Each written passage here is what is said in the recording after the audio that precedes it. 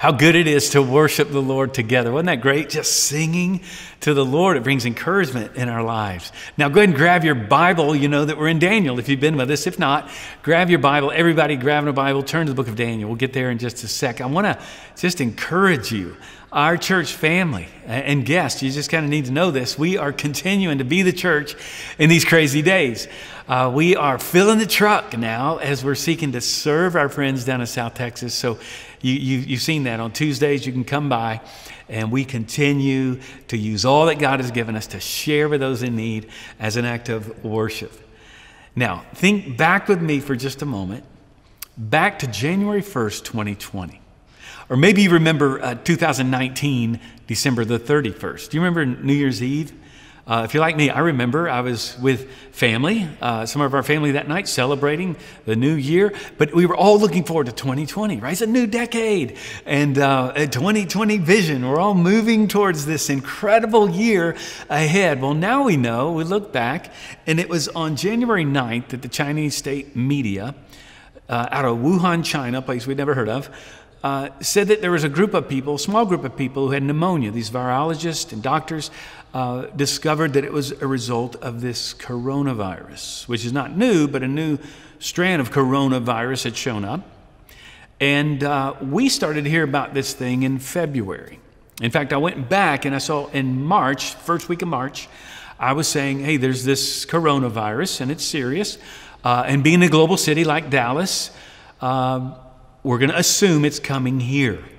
That was way back 4 months ago now. Who would have ever dreamed we'd still be in this thing?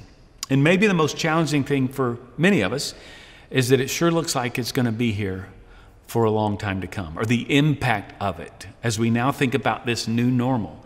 I think this is true. I think that this new normal is here to stay. Now, as the summer was approaching, in fact, months prior to the summer, we decided let's walk through the book of Daniel. The idea was, of course, that, hey, what is it like to live as an exile in Babylon? Okay, when you find yourself far from Jerusalem in a now post-Christian, many are saying, secular culture, how do we live as light and people of influence in that kind of a context? Well, here comes the coronavirus, right? So now, still talking about the new normal, but who knew that the new normal would be such a dramatic shift for us, such a crisis? Well, a crisis is not only a disruptor, a crisis brings about opportunity, right? Not only does it disrupt our lives, but a crisis also breeds innovation, and it's an accelerator. And that's what we're seeing in so many organizations, your business, here at the church. We're watching everything shift, and I've been so proud, so grateful for our entire team on how we've pivoted so quickly. But we're going to continue to pivot. Count on it. We're going to continue to be creative as we move into this new year. Here's the other thing we've talked about. On a personal note, a crisis like this requires that we look hard at ourselves personally to say, hey, what is truly core in my life? What is it that doesn't change? You know, we talk a lot about what's core, what's not core. What is it that does not change and will never change? That is our focus in these days as we center our hearts on God. Now, at the beginning of 2020, as I think back on the beginning of the year, I challenged our staff team, our ministry team, to focus on a single word. Some of you have done this. We've been doing this for several years. I challenged the team to focus on one word with all the things you'll be doing or all the goals you're setting for 2020, one word that will bring a white-hot focus on your life, and everything else will follow. Well, after a lot of conversations and lots of prayer in 2019 in particular, I was asking the question, what is success? You know, what is success in ministry? Or what is, but even better, what is success in life? And I've talked about this publicly to some degree, but I determined that success in the end is a word, and the word is faithfulness. Now, my word for 2020 is actually presence. Because as I thought about faithfulness, what does that look like? I determined it's coming before God in His presence and then being a faithful presence every moment in every day. That will be success for me. Here's what I wrote, in fact, in my journal. I'll let you into my personal journal. I wrote this: I will daily pursue the presence of God in every area of my life. His presence will be the goal and driving force of my life, relationships, and ministry. His presence is the destination and the pathway. I will continue my primary life's mission, which is inspiring grace, and I will live as a peaceful presence, watch this, in an anxious system. Little did we know. In order to be a healing agent of renewal. The greatest healing agent is the presence of God. Therefore, I will live in His presence, bring His presence, and operate out of His presence in everything I do. That has been my great charge. And then I wrote, I seek to be filled with His Spirit and be a focused and faithful presence wherever He sends me and with whomever He places in front of me. Now, this still remains. Okay, in the new normal, the old normal is still faithfulness. Faithfulness before God Almighty. We trust a faithful God who's always faithful to us. And we come into His presence, allowing His presence to change our lives, and then we live a life filled with His presence. Now, I won't tell you that I've done that every single day as well as I could, but that has been my hope and goal. And I've seen God do a great work in my life in this crazy season. Life, you see, in His presence ultimately is a life of influence. That's what I want to talk about today. I want you to turn to Daniel, and we're going to look at Daniel chapter 6. Okay, now, to place this in context, if you're with us, we keep kind of moving along. At this point now, Daniel, I'll save you lots of research because I was curious. Daniel's about 80 years old now. He may be 80, we think 80 plus years in exile before he died. And in Daniel 6, we pick up the story here, and we're going to discover the secret to his success. Now, what I've done, we're going to be looking at Daniel in the lion's den, maybe the most famous passage in all of Daniel next week. What I've done is taken Daniel 6, broke it up into two sections. We're going to look at the first, just 11 verses today, because this is the story behind the story. And this gives me an opportunity to step away to look at Daniel's life out of one verse, really, we'll get to, and see the secret of his life. And then I want to make some applications on how we can become people of influence. Because becoming a person of influence, it goes like this. And here's where we're going to end up, okay? The birth of influence is prayer. The heart of influence is integrity. The key to influence is consistency. And the mark of influence is what I'm going to call empowerment, all right? So we're going to get back to all of those here at the end, toward the end of the message. But you're going to see all of these in Daniel's life. If you've been with us, you've already seen it. We're going to get to go behind the scenes, and we're going to see the secret of his success. Kind of the proverbial iceberg, right? You only see the tip of the iceberg. They say some 90% or so is below the surface. Today we're going to look under the surface, and we're going to see what made Daniel so successful in his life. Okay, so how do we live in a world that is constantly shifting away from God in so many ways, living in exile? How can we be in the world but not of the world? All right. In Daniel chapter 6, again, I think he's been now in exile for about 66 years. He's in his late 70s, early 80s. If he got there when he was a young teenager, is what we think. And many would expect now Daniel would be probably a member of the BCC. Okay, you'd think he's like retirement age. He's at the Babylonian country club, all right, maybe the PCC. He's at the Persian now country club. He's enjoying retirement. He's chilling at his house on the Mediterranean, right? Not even close. Daniel is continuing to serve the Lord, and he's doing work that is not easy. Consider this. He's in politics, all right? I mean, he's in government, no less. Look at verse 1. Here we go. It pleased Darius, all right? So Darius, let's capture this out of history. He's subservient to Cyrus, who's actually the king. There were several Dariuses along the way. Now we have a Persian government that's taken over after Nebuchadnezzar. After Nebuchadnezzar, Cyrus and Darius, they waste no time getting the whole country, the empire, organized. We have all this historically, and we see it here. It was Darius to set up, it pleased him, to set over the kingdom 120 satraps. Satraps were like, they're provincial leaders. We would think governors probably, okay? The word satrap literally means protector of the kingdom, okay? So think governors over states, if you will. Satrapies, they called them, provinces. So 120 satraps to be throughout the whole kingdom, and over them 3 high officials, of whom Daniel was one, to whom these satraps should give an account so that the king might suffer no loss. Okay, so Daniel has risen to the very top, one of three key people in his cabinet, if you will. Now, later on, just a little bit of biblical history of what is real history here. In chapter 9, we see Darius is the son of Ahasuerus. Ahasuerus is also known as King Xerxes. You might know him out of another story, not unlike the story of Daniel, the story of Esther, who's living in exile and faithful as well. So Darius is kind of like a prince at this point. Look at verse 3. Then this Daniel became distinguished above all the other high officials and satraps because an excellent spirit was upon him. Okay, another translation, an exceeding spirit. All right, that's another way to say that Daniel was next level. Daniel is next level. There's a spirit in him. It's the Spirit of God. And the king planned to set him over the whole kingdom. So anytime, watch this, especially if you are a believer in exile and you're raised up to a position of leadership, I don't know if you've ever seen this, as a Christian, maybe, then others will come after you. Okay, that's exactly what's going to happen. Here in verse 4, then the high officials and the satraps sought to find a ground for complaint against Daniel with regard to the kingdom. But they could find no ground for complaint or any fault because he was faithful. There's the word, faithfulness. He was faithful and no error or fault was found in him. Now check that out. His character ran all the way to the very core of his life. So look at verse 5. Then these men, all right, conspiring against him, said, we shall not find any ground for complaint against this Daniel unless we find it in connection with the law of his God. Now think about this.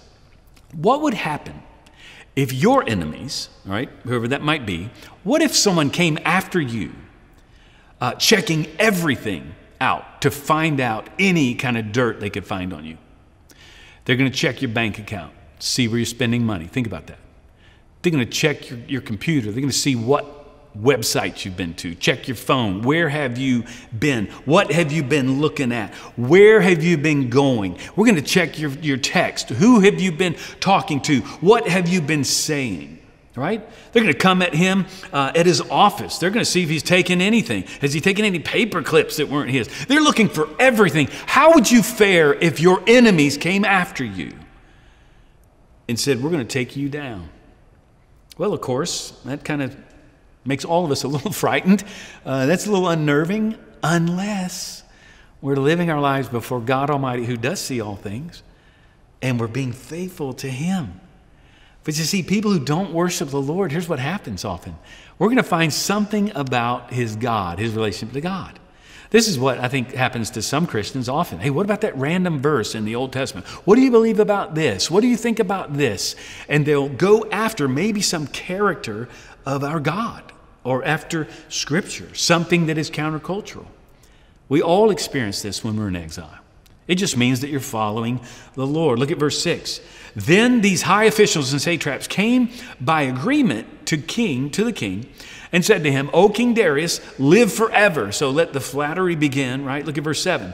All the high officials of the kingdom and prefects and the satraps, the counselors and the governors, that's like all the government officials, all agreed that the king should establish an ordinance and enforce an injunction, that whoever makes petition to any god or man for 30 days, except to you, O king, shall be cast into the den of lions. Now, a couple things here. Historically, we noted the Babylonians were known to throw people in a fiery furnace, like legit put them in a kiln, like pottery. That's real. We have history that backs that up. We also see that the Persians now were known historically to throw prisoners, how about this, capital punishment by way of being devoured by lions. We see this historically. We see it here happening in the story of Daniel. We get to that next week. Now, what would you expect, think about it, a Jew to be doing? A devout Jew is going to be praying, and they prayed 3 times a day, even then towards Jerusalem. So let's find something against Daniel. They had this in mind. He's a strange monotheist, and he's praying to this God of his. And so in verse 8, and think about this, 66 years later, okay, some odd later, after he gets there, he's still doing this. He's still praying. decades later, far from Jerusalem in his upbringing. He's continuing to follow the Lord. Look at verse 8. Now, O king, establish the injunction and sign the document so that it cannot be changed. Okay, so it cannot be revoked, they're going to say here. It's irrevocable. Therefore, King Darius signed the document and injunction. All right, so this is where the entire story hinges now on this verse right here. All this I want you to see in verse 10. When Daniel knew that the document had been signed, he went to his house where he had windows in his upper chamber open toward Jerusalem. He got down on his knees 3 times a day and prayed, and here it is, gave thanks before his God. Here's the operative phrase, as he had done previously. Another translation, just as he had done before. This was his practice. This was the secret to Daniel's entire life. This is what's underneath the iceberg. The question I want to ask all of us here, does this describe your life? You see, and too often when we run into stressful times, here's our pattern. We enter into anxiety or difficulty, conflict with a coworker or a person, or challenges in our family. We walk through let me ask you, what do you do first? What do you do first? First thing, we often, we come back. We want to prove that we're right, that they're wrong. We enter into conflict. We have these contrary opinions. When you enter into stress or anxiety, when you watching what's happening in the news, what do you do? Do you go to your favorite news feed first? You go to your favorite cultural commentary or commentator and say, how should I think about this? You tell me. Or maybe you go to your favorite teacher, maybe a Christian teacher or pastor or a book or something. Oh, that's good help and such. But watch this. Daniel goes first to God in prayer. See, prayer should not be our last resort. It should be our first resort. This was the separator. This is why Daniel's next level. If you want to be next level, if you want to be a person of influence, then you're going to practice prayer in exile. And you're going to practice prayer first. But look, even if you pray, it doesn't mean that God's going to pull you out. Not all the time. And there's a reason for it. We're going to see it. But look at verse 11. Then these men came by agreement and found Daniel making petition and plea before his God. Now think about this. The question I want to ask here, and I'll ask it at the end. How do we want to be found? Man, I want to be found contending before God. I want to be found praying. I want to be found calling out to him to move on behalf of my family, on behalf of my life, to move in my church and among my friends. I want to be found contending before God Almighty. See, often in exile, God will say, hey, I will not rescue you out of this circumstance. We saw this with the fiery furnace, for instance. I'm going to put you in there, and you're going to come out through the fire. You're going to be better for it, and I'm going to receive glory. I'm going to keep you in that crazy position you find yourself in. Maybe it's a relational strain that you find yourself in, and it will not end. Like you're in this for a long time. And God is saying, I'm going to keep you there because you're going to, if I pulled you out, then my presence would no longer be there. Friend, listen, stay the course. Next week, we're going to look at the consequences of this decision to follow God.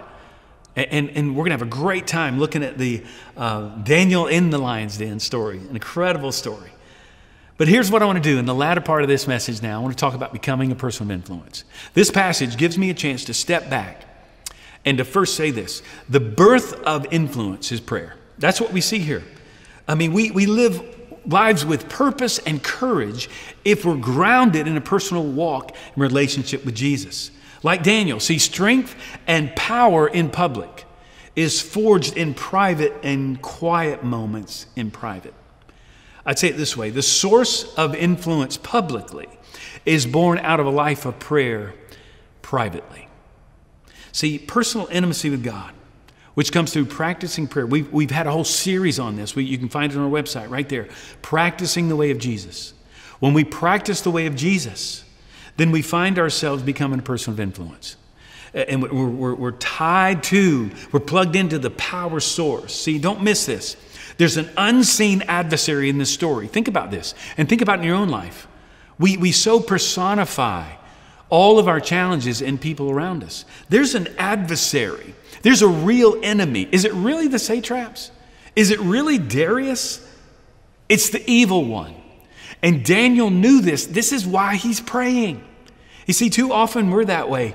We think, well, my trouble at work, that person, they're standing in my way, or that person is creating all this challenge in my life, that family member is driving me crazy, or whatever it is. Listen, our battle is not against flesh and blood. Look at what it says in Ephesians 6:12. In fact, let's say this together. You can see it there. For we do not wrestle against flesh and blood, but against the rulers, authorities, against the cosmic powers over this present darkness, against the spiritual forces of evil in heavenly places. All right, so Ephesians 6:12 tells us it's not flesh and blood. That's a person, right? It's the evil one. He's an accuser. He's an adversary. And that's what he's doing to Daniel. If you're living as an exile in Babylon, the accuser is going to come after you.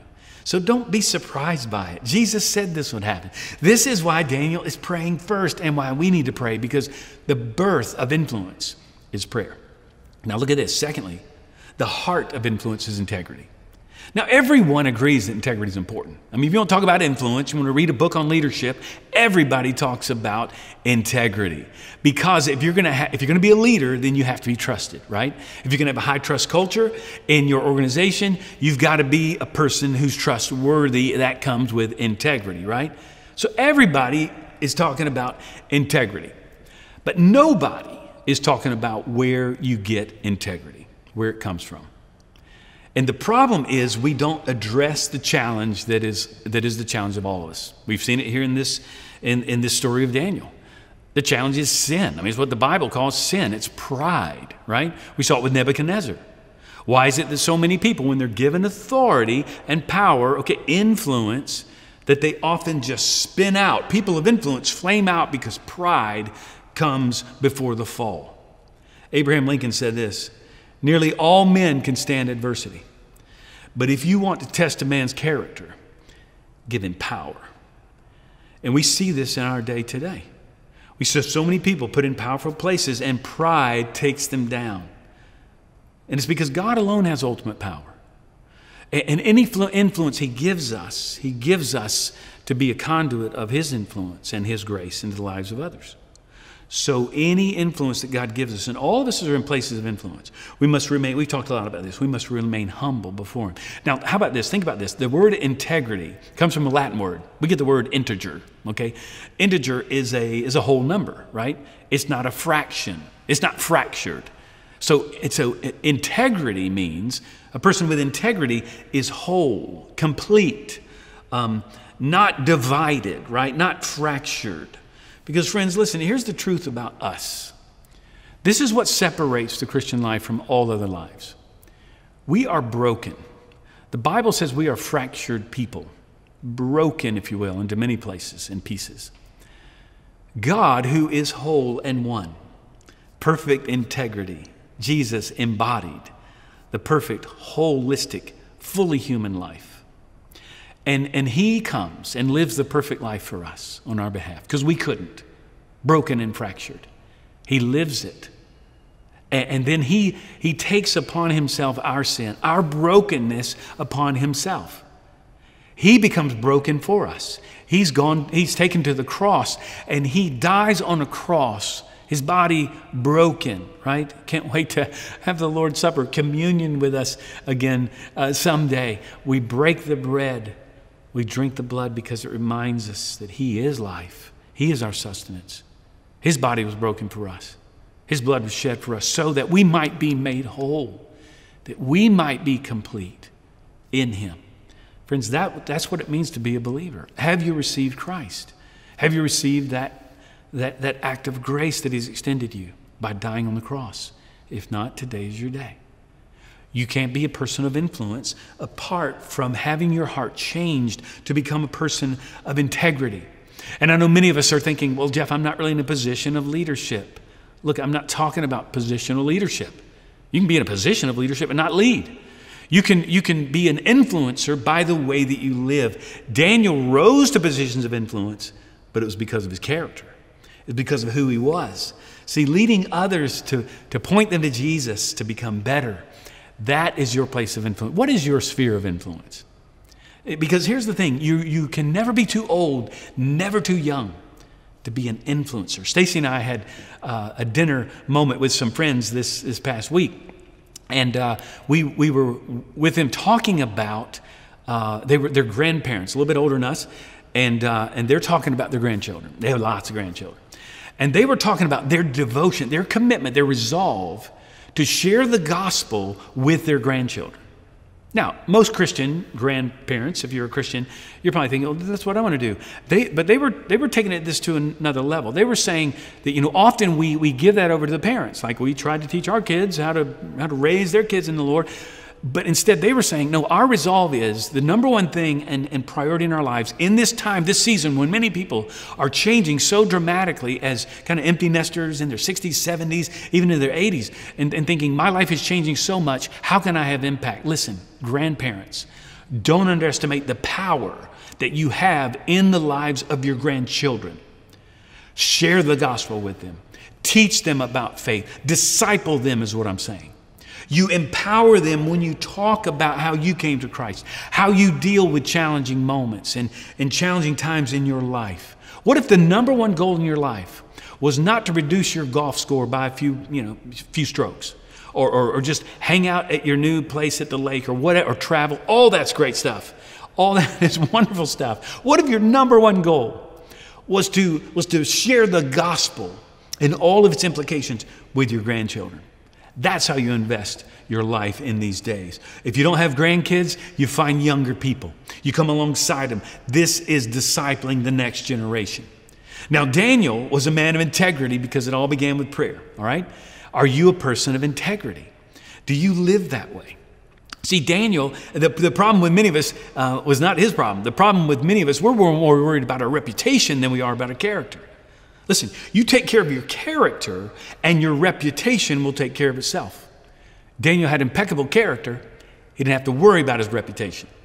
See, again, in politics, no less. All right? And so listen, and I got to say this, we're moving into an election year, right? I mean, we're in it and it's starting to ramp up. Let me just say it, your political party is unreliable, okay? It's fickle. And your ideological tribe is vengeful. And like Daniel, you've got to rise up to a higher kingdom. As believers, we're part of a higher kingdom. See, he followed this higher power and this higher kingdom, which is love and truth. All right, so truth and grace. And we're going to live that way as we move into this year. Now watch this. The birth of influence is prayer. The heart of influence is integrity. Thirdly, the key to influence is consistency. That's what we see in Daniel's life. 66 years in politics, again, no less. He's in exile. And he's living this life of integrity for really 7 decades. He's living it out. Let me ask you, are you a person of consistency? You say, well, maybe I'm kind of young. How does that play out? I mean, I've lived only so many years. Watch this. One day at a time. That's how it happens. Being faithful. There it is. Faithful presence one day at a time. In the moment, wherever he places you. Are you living your life that way? Because a consistent life is a life of influence. Okay, then finally, the mark of influence is empowerment. All right? Empowerment. Now, Daniel's influence is seen in those closest to him. We saw it earlier in chapter 1 when he's leading the way to say we're going to resolve not to defile ourselves with Shadrach, Meshach, and Abednego. We see it again in chapter 3 with the fiery furnace. We watch and see Daniel has empowered them. We call it discipled them, right? He's raising them up. And you say, well, how do you disciple someone? If I were to ask you, how would you disciple somebody? Some of us might, I don't know. And yet that's our primary role as believers, to make disciples. How do I make disciples? Listen, it's this. Follow me as I follow Jesus. And so those in closest proximity with us, that's where we're teaching them how to follow Jesus. And if you're a parent, okay, kids get a front row seat to watch and see you follow Jesus every day. And yes, through your challenges, through your trials, through your struggles, even when you mess up, to talk about God's word. How do you hear from God? Do your children know or hear you pray? Do they see you like Daniel praying? Show them how to follow Jesus every day. And now I want to make a comment here as we close our time. I want to shift as we end this time to John 17, because here's where we see a concept that really is all about the book of Daniel, and it's the words of Jesus. He's talking about being, if you've been in Christian circles very long at all, you've heard this phrase, to be in the world, but not of the world, right? And that's a great way to describe Christ's followers, in, but not of the world. But here's what happens. Over the years, I've seen this. In fact, let's look at Jesus' words first. Verse 14. I have given them your word. He's praying for us, by the way, before he goes to, it's the eve before his crucifixion. And the world has hated them because they are not of the world. Okay, so we're not of the world, just as I am not of the world. I do not ask you to take them out of the world, but that you keep them from the evil one. They are not of the world, just as I am not of the world. Okay, so Jesus is being very clear. He's saying, they're not of the world, just as he's not of the world, so we're not going to be of the world either. We're going to be like Jesus, right?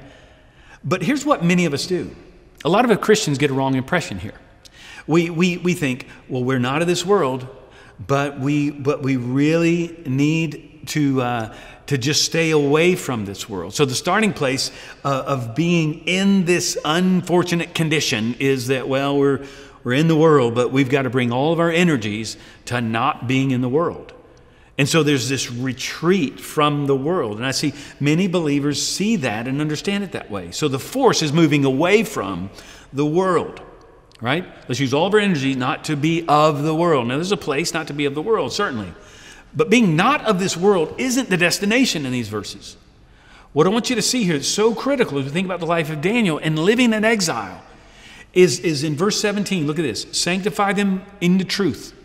Your word is truth. All right, so we're going to be different. As you sent me into the world, so I have sent them into the world. For their sake, I consecrate myself, that they also may be sanctified in the truth. Now look at this. Look at the ultimate destination. Jesus says we're not of this world. But look at this. This is going somewhere. Jesus is not huddling up his team, pulling a team out, and then saying, let's all just sing songs together. You know, let's go hide out and sing Kumbaya, and then go back out, but don't be of the world. A lot of Christians live that way. I'd ask you, do you live that way? Trying to always retreat from the world. Now, we're not of the world, but instead what he's doing, like a quarterback, he's gathering the team. We gather, even as we are now, like this, gather in order to get the play and to go and advance the ball down the court. Or down the field, right? We're advancing the gospel. So in verse 18, he says, you are sent. So I want to rephrase this, all right? He's saying to us, to you and to me, we're not of this world, but we are sent into the world.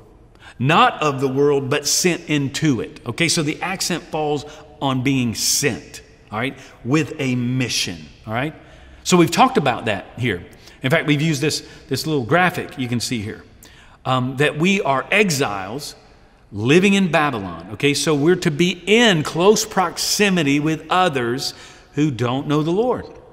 Conversations, serving them, loving them to Jesus. And it's at that intersection where the kingdom of God shows up, where the Spirit of God moves. It's why he has you right where you are. He has you in that place to serve him. You are not of the world, but you're sent into it. So look, 2020 hasn't gone as some of us have anticipated, but life never really goes as you have planned. And I've said that the one thing you can be certain about in this new normal is uncertainty. But today we're reminded that there is a faithful God who never changes, and this is the case again. We look at the gospel and we say, okay, what does this mean? I die to myself just as Jesus died. I'm raised up again to live in the world, to be sent in as one who's not of the world. I've died to myself, filled with his Spirit, the presence of God in me as I go forth to be a person of influence. So as you go about your day today, as you go through this week, listen, remember that becoming a person of influence means that the birth of influence is prayer. The heart of influence is integrity, right? The key to influence is consistency. And the mark of influence is empowerment. You have been called to be a person of influence. Lord, let us be so. I want us to pray together. And earlier I challenged you, if you don't know the Lord, today is your day. You'll never be a person of integrity. You'll never be a person of influence until you give your life to Him. So let me just lead us in a prayer as we close our time. We're going to sing together. I want you to pray with me right now. Just say, Lord, I'm yours. I give you my life. I want to be a person of influence. I want to be a person of integrity. I want you to guide my life as I make prayer the priority of my life, walking with you daily. And friend, if you've never received Christ, now by faith, just say, Jesus, come into my heart. Thank you for dying on the cross for me. I give you my life. Lord, I pray that you will use us all to your glory and to our great joy as we serve you to be people of influence, even in exile, as we move into this new normal. And Lord, we continue to worship you now throughout this week with our lives. In Jesus' name, amen. Amen.